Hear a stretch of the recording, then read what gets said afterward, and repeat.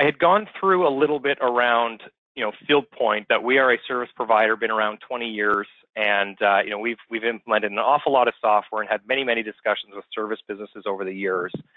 And what we're going to be walking through are really 10 kind of fundamental questions and things to think about when experiencing growth pains and looking for a new software application to hear that. So thank you very much to Alec. I see that we've just resolved the audio. I'm not really sure what happened there. So anyways, moving on to the next page here, I trust everyone can still see my screen, is key components of new software. So this is going to differ for everybody, but largely what we found is, even though service businesses come in all shapes and sizes and industries that they service, but overall, 90+% of the requirements that a lot of businesses have will ultimately be the same.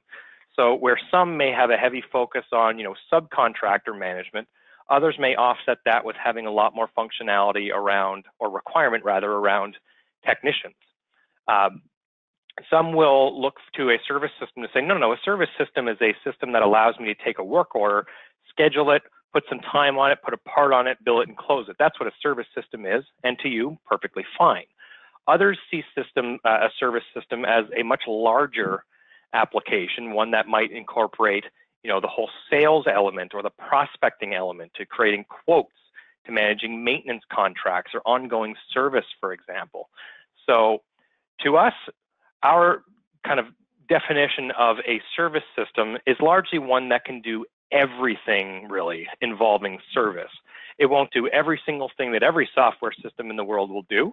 Might not necessarily even do your back office accounting. But a good service system, especially for a larger business that has a more comprehensive service offering, will have that extra mile of functionality beyond just taking a work order. Perhaps it also takes projects. So these are some of the things that we've seen in the way of how some people define really what a service software program is. And these are just some of the big items, at least compiled by Fieldpoint.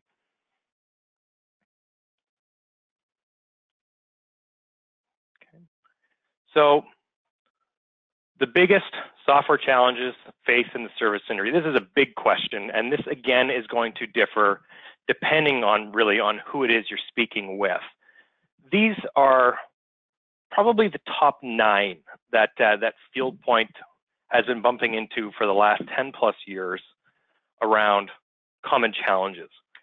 And again, some of these may speak to you. Maybe some of them aren't necessarily relevant. Some service businesses don't even really deal with parts and inventory. They're more doing ongoing maintenance of big equipment. But let's take some of these examples. So subcontractor management. We're finding now in this day and age, when businesses are looking to experience vast growth, we are finding more and more customers of ours that are looking to scale and grow their business by deploying subcontractors. And many systems will say, well, I've never really seen a service software system vet the whole subcontractor piece to ensure that that's something it can manage. How do we get a vendor invoice out the door? What if my vendors are doing the quotes for us? Looking at systems in silos, a lot of customers will say, well, I bought this CRM application that our sales guys use. I bought this work order system. I also bought this construction project system. I've got this timesheet app that we download from the store. I've got an expense app. I've got an accounting system. You go, how the heck do we tie everything together? Which is a very big challenge. And some people will go to integrating various systems.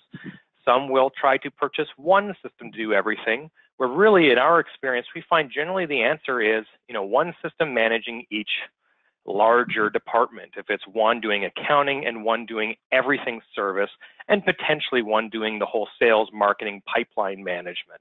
So again, these are some of the big challenges that we've seen in the industry for some of the big challenges that not only a lot of service software, or rather service companies will experience, but challenges that are particularly experienced when we're experiencing growth pains.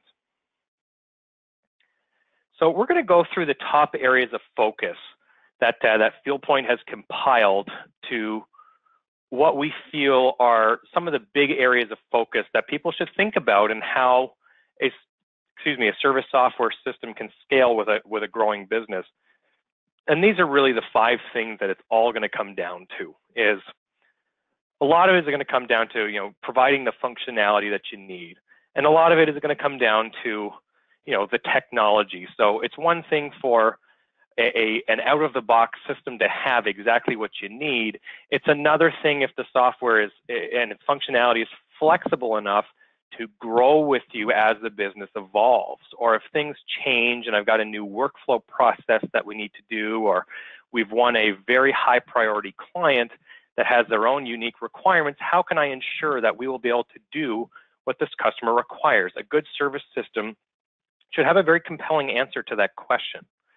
Speaking to the technology, not many barriers to entry to get in the software business, and many systems that may get created in the 90s or on old technology don't have the financing and the team behind them to grow and keep current on technology. So a big part of being able to offer a compelling growth pain compatible solution is writing systems that are really on the latest and greatest technology. So these are things to vet when you're looking at a service software system, ensuring that the technology is current, because that's the last thing you want is having an application that becomes out of date and can no longer be supported.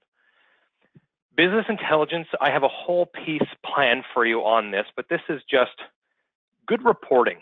Every single system has reports. Every single person I've ever spoken to that's looking for a service system wants to have a general understanding of what kind of reporting the system will give. I'd like to dive a little deeper into that today and actually kind of speak more into meaningful reports, and you'll see what I mean when I get to that section.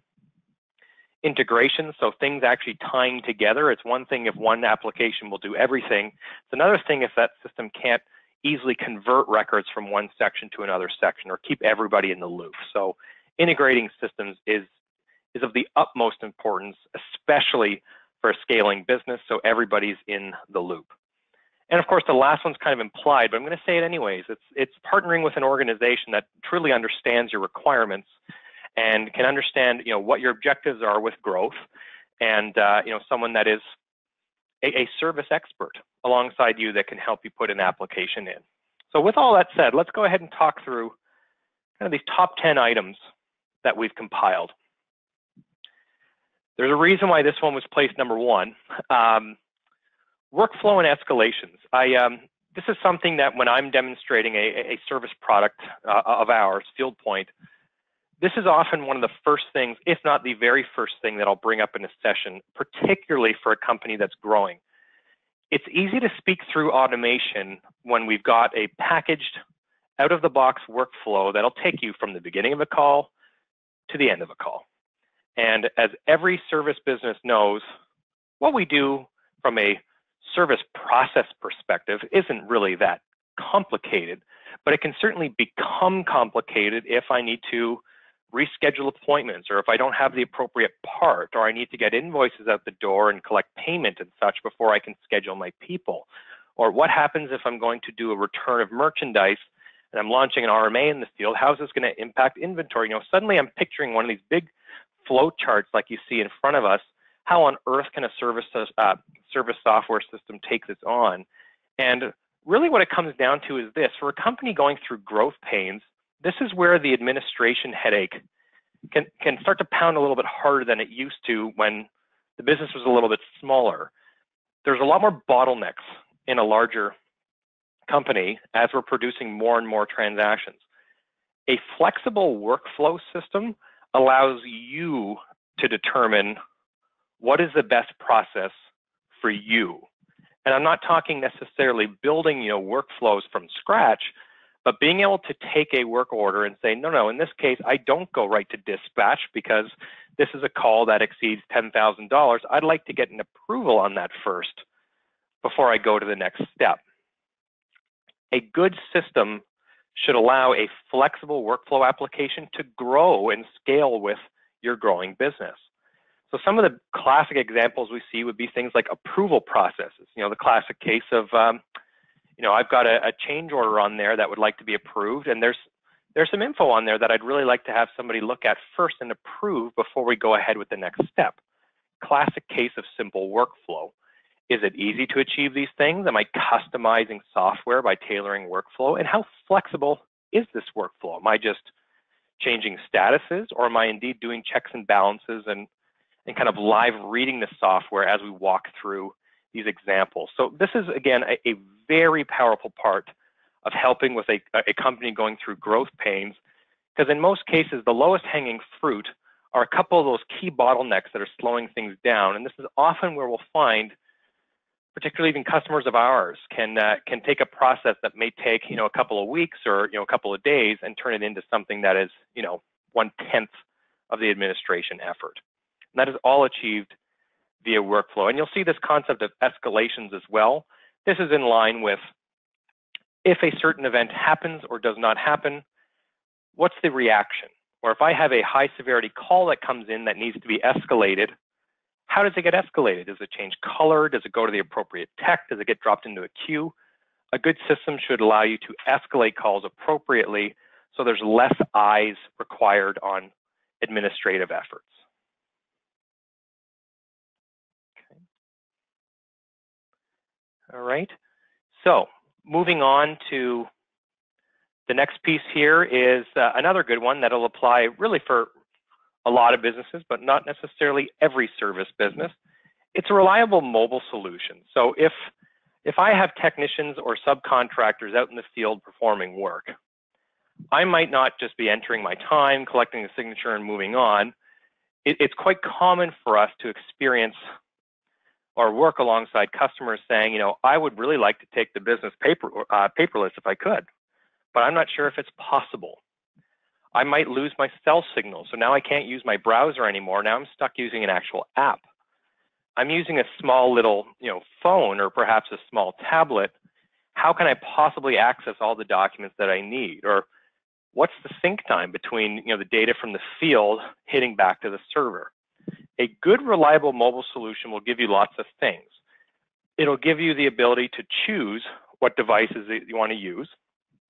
You'll be able to mix the kinds of devices that you're using so that you can support the whole bring your own device world, which is a big term in the mobile software industry now, whereby your users can determine what devices that they wish to use. And it'll work regardless on the device. It'll size itself appropriately on the device, and you can use the device of choice to provide and to perform your work in the field. So what exactly is reliable? Is it one that, of course, is not going to crash? Is it one that is just easily accessible and easy to use? It's really whatever it means to you. And these are some of the big advantages that at least we found over the years, and many, many years of providing a similar solution here, is fewer calls to a dispatch center. So for us, especially in the subcontractor world, whereby we might have a whole team of people fielding calls by both technicians or subcontractors in the field providing work, if a reliable mobile application is deployed properly, you can expect many fewer discussions or calls to be made from the field, which can very much translate to a simpler administration and more of an autopilot on office to field coordination.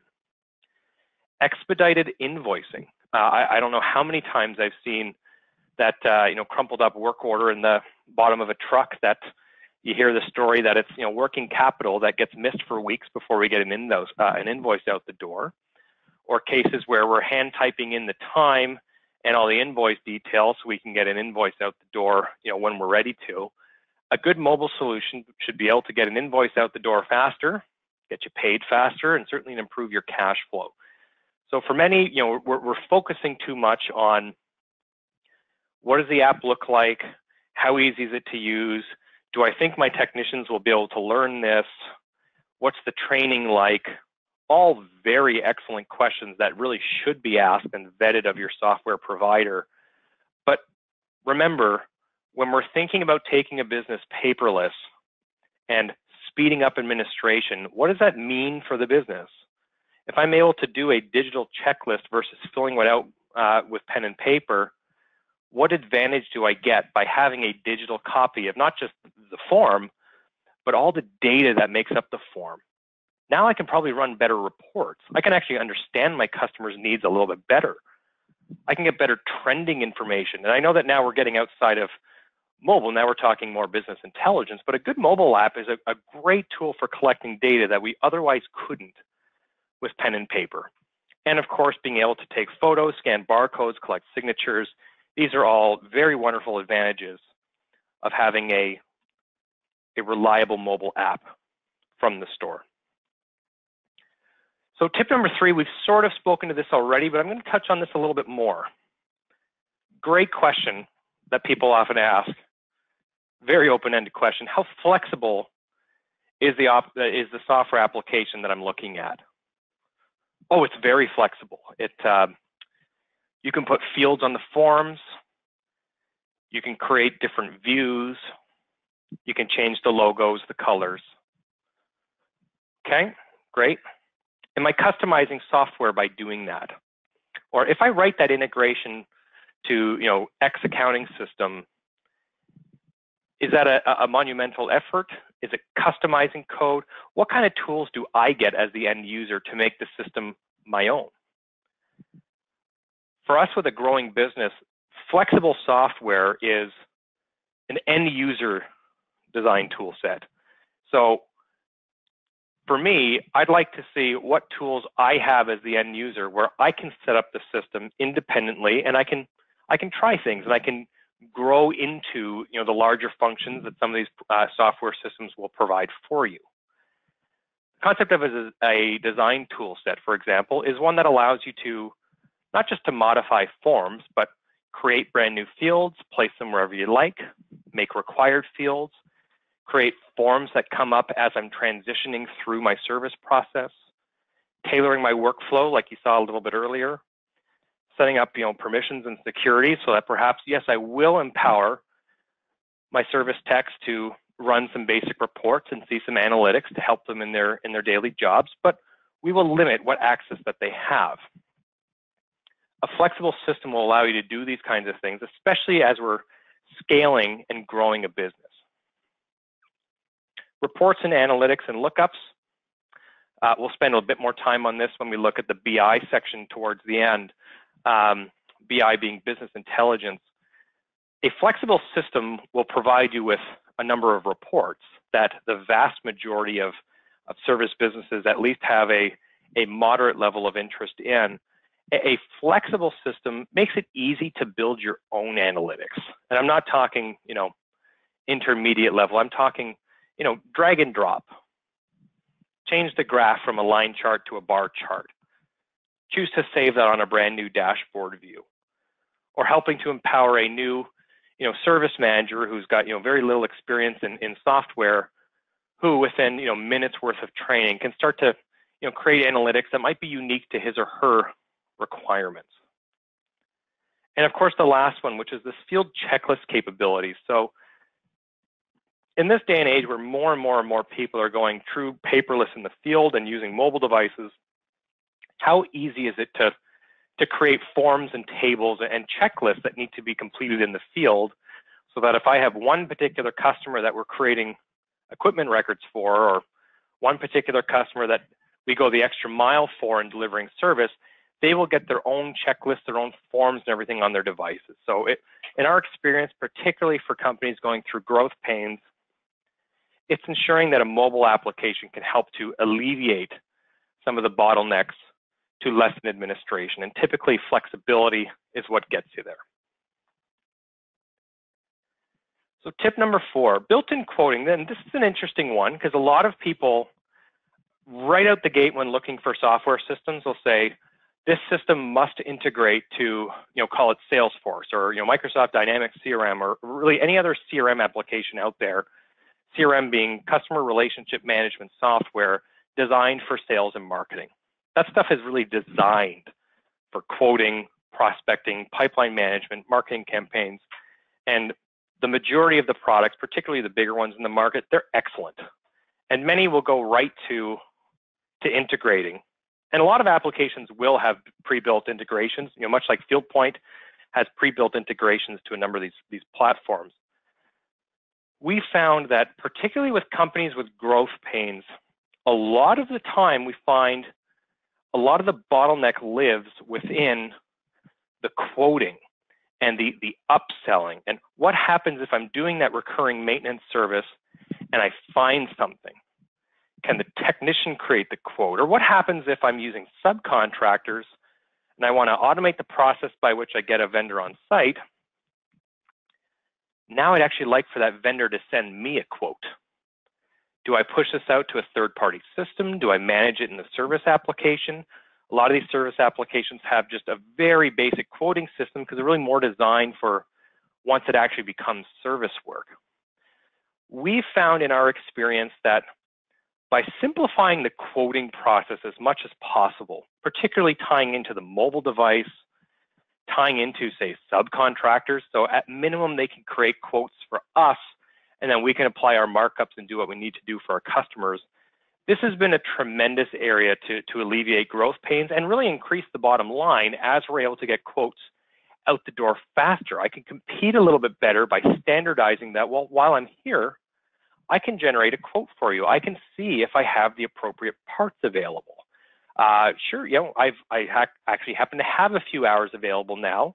If you'd like, I can go ahead and create a quote for you now. Some customers will say this is really impossible based on the type of work you're doing. But even for those bigger cases, to be able to manage this inside the service system, what it allows you to do is to, as you'll see as the last point here, it allows you to very easily convert that work into a new job or into a new work order or into a new project. So at least in our experience, we found that having this built in to a software application, especially in a business that's growing quickly, we're still learning our way, still learning our process. By having it built in, I can now integrate to parts, purchasing, procurement, all of that. We can use the mobile tools the same way that our techs use it to, you know, collect and receive data from the field. You can do so for your sales team or potentially out to the same group of technicians if they're also quoting work. So we found that there have been tremendous advantages of packaging this inside of a service system. So tip number 5, we're about halfway through here, the checklist capabilities. I'm going to come back to this because as it pertains to providing field work, where some customers have very specific forms that need to be filled out. If you take like the fire and life safety industry, for example, where there are a number of NFPA requirements that must be complied with, and there are certain forms that need to be generated as a result of doing field work. Not just a reliable mobile app, but a good checklist capability application will allow you to capture all the data needed for these reports in a fully automated kind of fashion, but it'll also perhaps output to like a regulatory compliance type of document, or in most business, or actually rather in almost all service business cases where they're deploying a mobile app in the field, we need to be able to create a very flexible, very end-user friendly report on the back end of the system that I can now in turn send to a customer by the time I walk back to my vehicle. I can save that against the equipment record we're servicing. I can save it against the site. Checklists in the field allow us to do those kinds of things.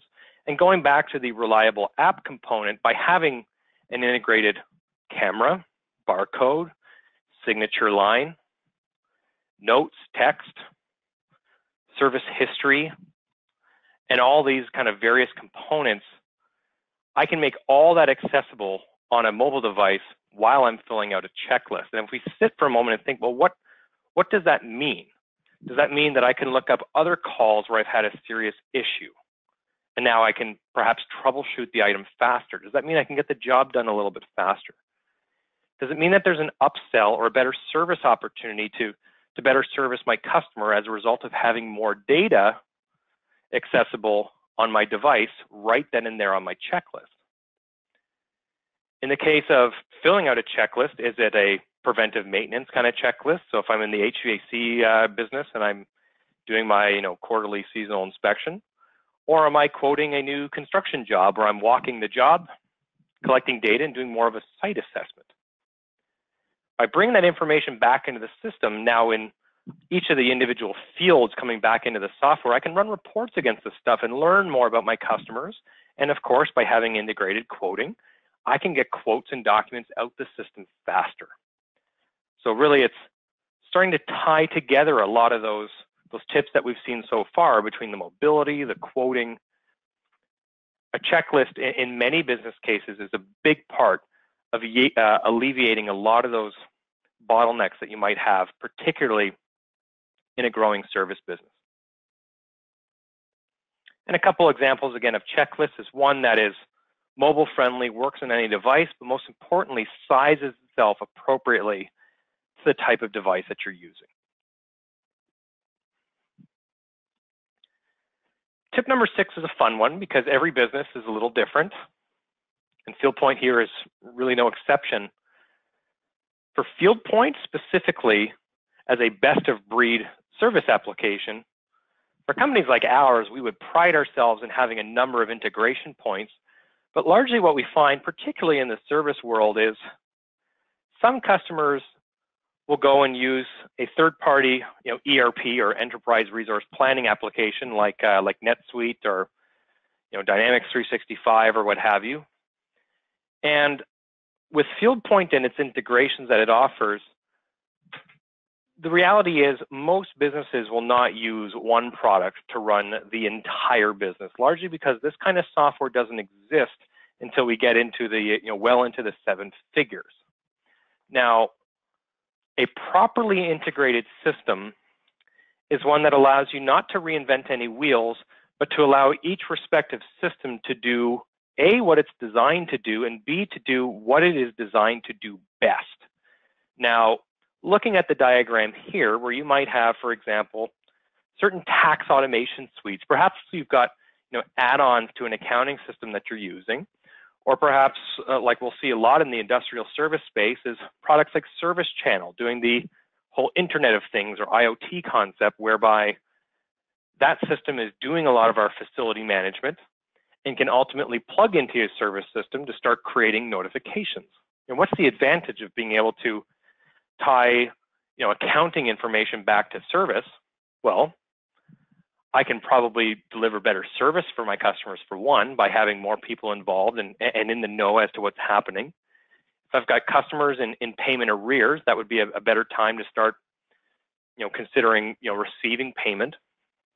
If I've got a sales team that's able to take a look into the service application via integrations and see exactly where things reside, how well we're servicing our customer, or perhaps use that data to upsell additional opportunities.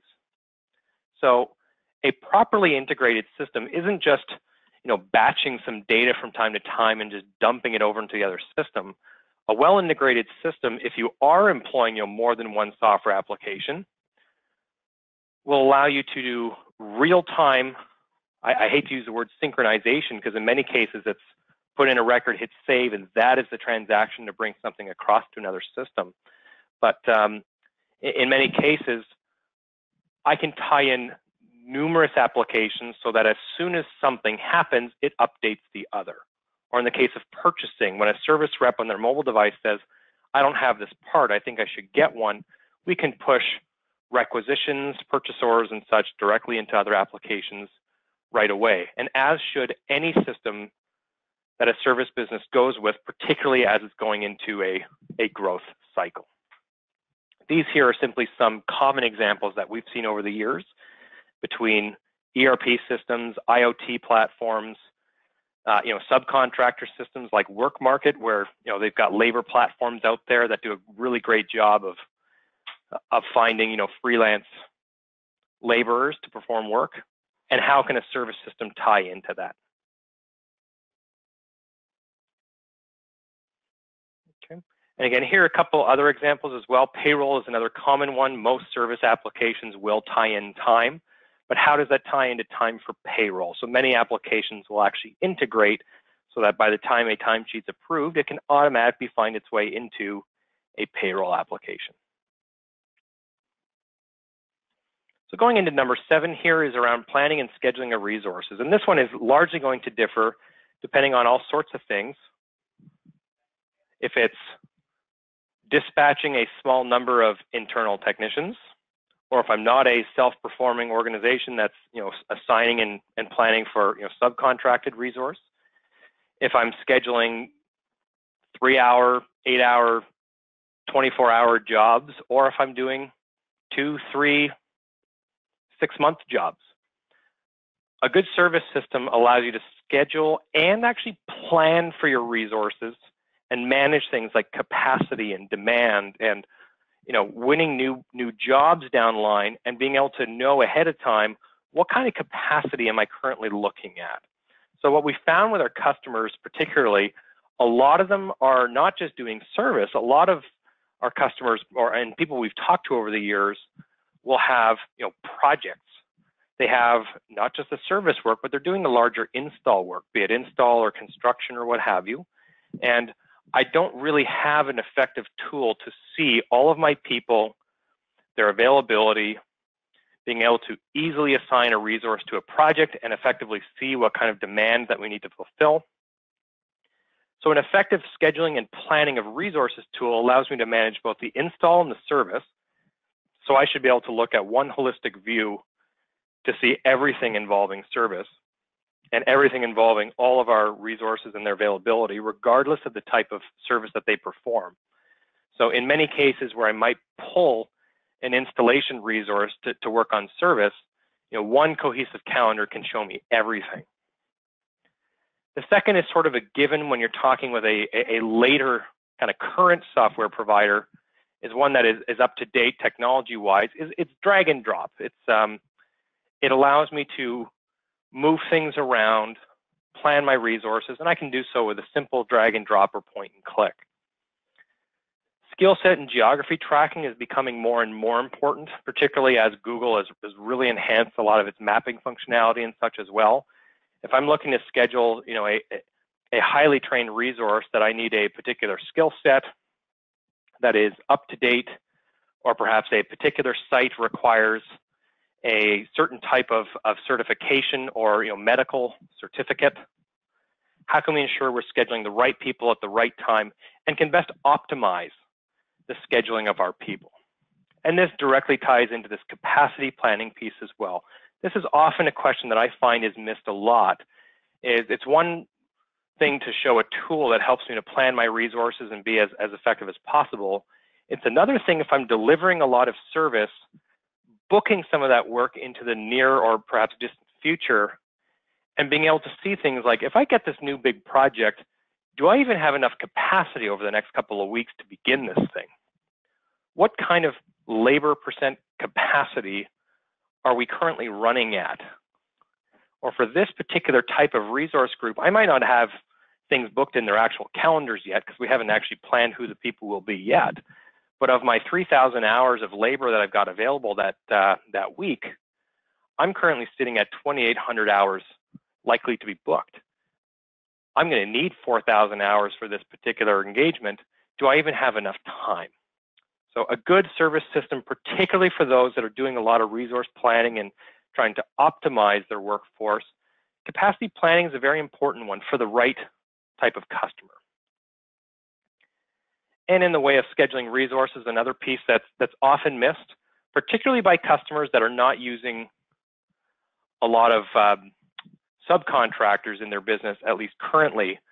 We are finding a trend with more and more businesses truly moving to a subcontracted model, not necessarily that they do everything, but we found in our experience that this is what has helped a lot of businesses start to operate outside the state, start to become, country or continent-wide, largely with the help of subcontractors. So as much as the drag and drop tool set is nice for planning resources and moving things around, how do you schedule a subcontractor? It's not the same way that you plan technicians. And if this is a growth strategy that you're thinking about, or if you haven't already employed it, having a good subcontracting planning of resources is a big part of a software system that's often missed until the requirements sort of manifest. So we like to mention this early on. Tip number 8, better PM automation, PM being preventive maintenance, not to be mistaken by project manager. Not that we can't help to better manage a lot of the project activities as well when looking at a service system. But another big one that we find, especially for businesses that are doing a lot of preventive maintenance work, is how to properly automate this so that not only will the work orders create themselves automatically, that's the easy part, but how can we set up very flexible schedules? So if your business, which is like many of them out there, that have very flexible rules as to how often they're created. Is it the first Monday of every quarter? Is it the the second Tuesday of triannually, or whatever kind of frequency you set?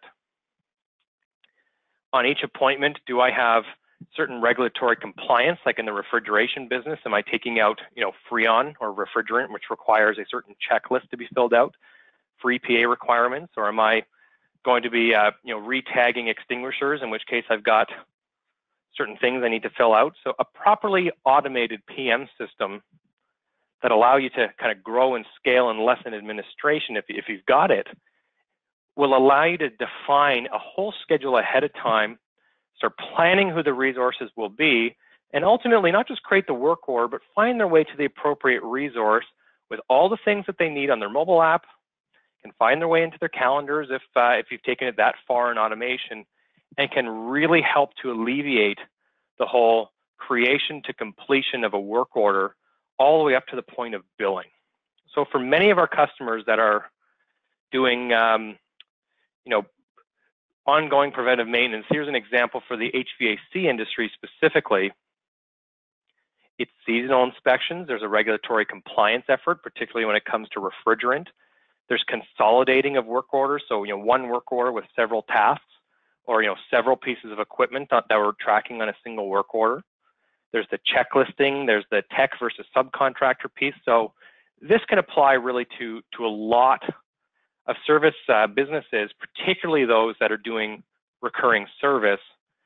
If it's automated well, you can take on an awful lot more PM work and properly automate things to lessen the amount of calls and really lessen the overall administration, and hopefully increase the cash flow along the way by being able to get the checklist filled out, the document in the customer's hands, the invoice out the door a lot faster, tying in with your purchasing system or your inventory system via these third-party integrations that we speak to. So these are great examples of very easy automation capabilities of a good software system, particularly while you're scaling and growing. So with a couple more tips here in our pocket, tip number 9 is an interesting one. In our experience, we found an awful lot of service businesses asking for portal technology. Sure would be great if customers can log in. And questions that we'll often get are, what will your customer portals do? And in further discussion, you say, I just really want to be able to service my customer better. And what kind of tools can I make accessible from them? And what are common things that other businesses are doing in a customer portal? How do we make the best of this? And really for us, we don't even necessarily call them customer portal. We call these self-service portals here at Fieldpoint, largely because it's not just customers logging in. Sometimes it could be vendors, it could be partner companies. It really could be anybody logging into a good service system that's flexible to determine what exactly you'll share with them. But the nice thing with having, specific to a customer portal is you can choose to display really anything in a good software system and know that you won't compromise any data that you don't wish for a customer to see. So common examples that at least Fieldpoint has seen is, of course, the value add of being able to offer a place for customers to log in and get access, but things like approving quotations, particularly the small ones via the convenience of a portal, or a hyperlink that auto appends itself to every email that goes out automatically to the customer with a have questions, here's where you log in. You can find it, find an answer yourself, or perhaps you can access a knowledge base, so you can probably troubleshoot some things yourselves before calling us. It's a nice value add. Some will want to see the equipment history or service history without having to send reports, or downloading invoices to make the accountant's lives a little bit easier if they wish to go back and download something. So it's a nice value add, but in many cases we found it truly does lessen the administration, particularly when those will go into log service requests and spend time off of the phone, in which case a good service system can receive that and know how to process it effectively. So this is something that is often asked, particularly at Fieldpoint, and the answer around what exactly we provide is different because a lot of customers are looking for different things. But a good software system can allow customer or vendor or partner access to really whatever that you want. Now, I've saved the big one to the end. So business intelligence. This is my favorite part of any service software discussion I found that I've had with business owners and service managers and IT professionals over the years. This is something that everybody knows when looking for a service system. It's got to give me the reports that I need. And sometimes you'll get asked the question around, what reports am I not thinking about that would be valuable to my business? Or what is the method by which I get these reports out? Are they real time? Who can access these reports? These are all very common and very important questions.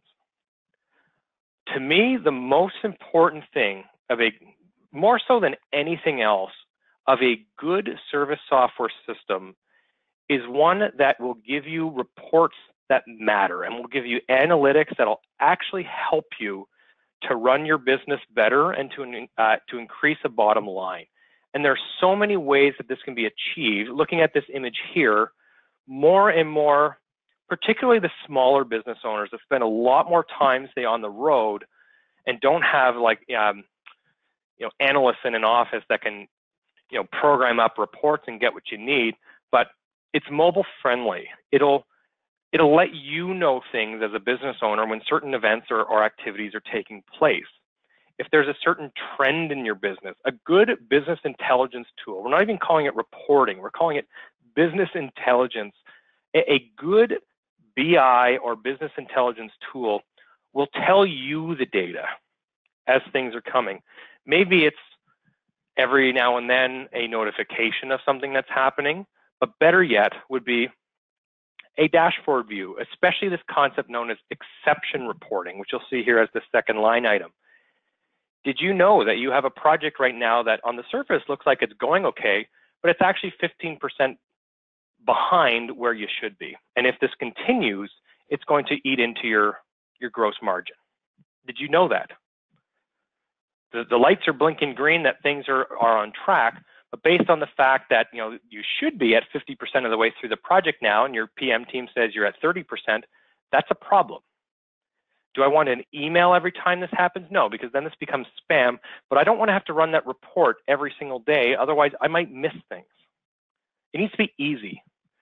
A good BI or business intelligence system, the trending information comes to you. It comes in the form of dashboards that will only display things that matter to me. And this goes without saying, but this is often something that goes unasked is, are these things real time? Who owns the business intelligence? Am I licensing this from a third party? Is this a third party tool that perhaps integrates, so I'm actually kind of dual licensing something and I'm paying for something extra? In the case of job costing and project accounting, this is of course just another given, but allowing a business owner or a service individual to access not just project accounting, job costs, but really anything involving service, number of work orders, dollars and cents. We had a great 15% increase this month, but did you know that that's actually 8% less than it was the same month last year? That's good information to know. My report doesn't show that. I like that number. How do I get that? Do I call my service provider and have them, custom build me a report? Or do I just drag and drop a field over, change a view, and now I can get the analytics that I want in this moment, real time? That is largely the distinction between a good software application and an excellent one that can truly make an impact on a service business. And often it comes down to profitability and job cost, but there's so much more opportunity in things like trending information. Maybe a certain make and model SKU that you've added to your roster, and you're having tremendous success, and you're finding that you're actually getting a better percentage or margin percentage out of servicing a new make model. That would be a great thing for a business owner to know, but generally not an out-of-the-box report that most systems will have. So how can I get it? A good BI tool will give you these kinds of tools to allow you to get exactly what you need in a format that actually works. And just to wrap this up as well here is utilization rates is another classic area that is often overthought, or even underthought, I should say, is I see that my guys are super, super busy. We're traveling from site to site. Cash flow is looking good. Things are great. But did you know that that one resource is spending 22% more time on the road than the other one is? So yes, his utilization rate looks great because he's going from site to site to site. But why is it that one resource is spending a lot more time in the car?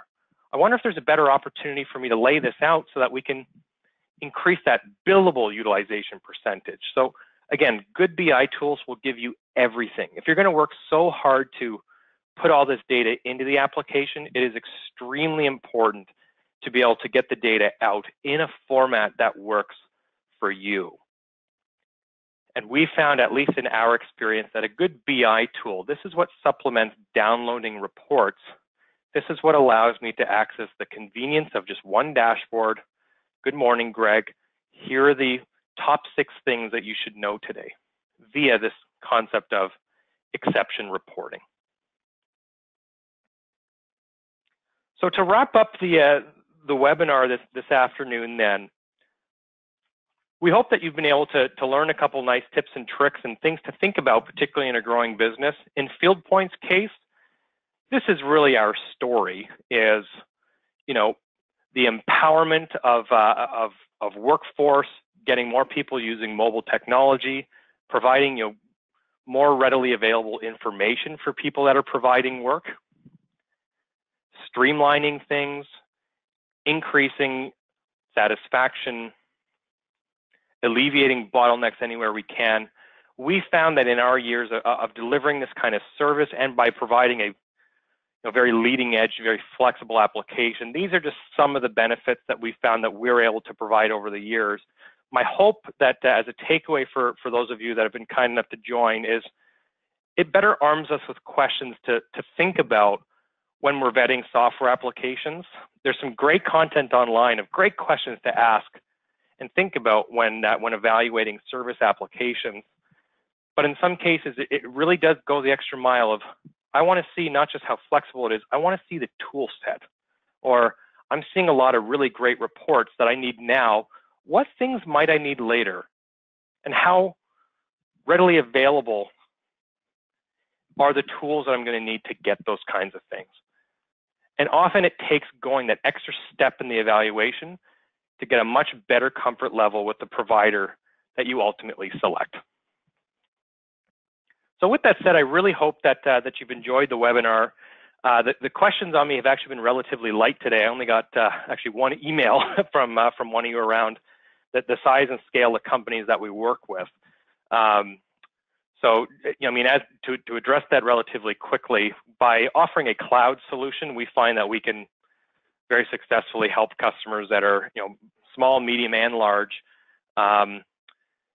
So if you are a, you know, 5, 10 technician enterprise or larger, we find that we can certainly be a great fit for companies of really all shapes and sizes.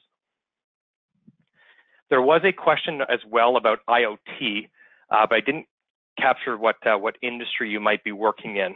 So IoT providers, this has been another big area for us as of late. A lot of companies are now finally starting to deploy equipment with IoT sensors on them. So a good service system will have sort of an IoT strategy, because this largely is at least where Fieldpoint feels that a lot of the service software business will be going. Companies like ours have a flexible API, so we can tie into a number of IoT partners. We're working on some currently, and we do have some customers that have deployed IoT technology quite successfully.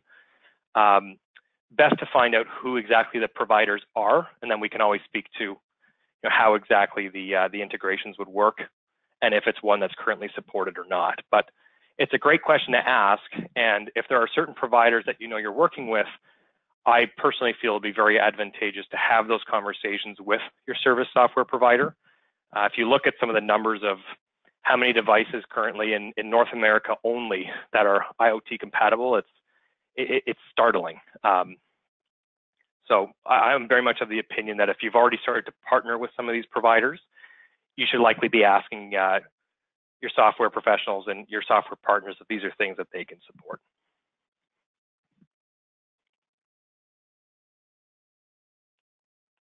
Okay. Well, everyone, if there aren't any other questions, I really want to thank you all very much for your time. I hope that we've gotten some takeaways from today's session. If you have any questions for us at any time, please, by all means, feel welcome to use the phone number or email that you see here on your screen. And really, really appreciate your time. And I hope you have a great rest of your day. Take care, everybody. Bye now.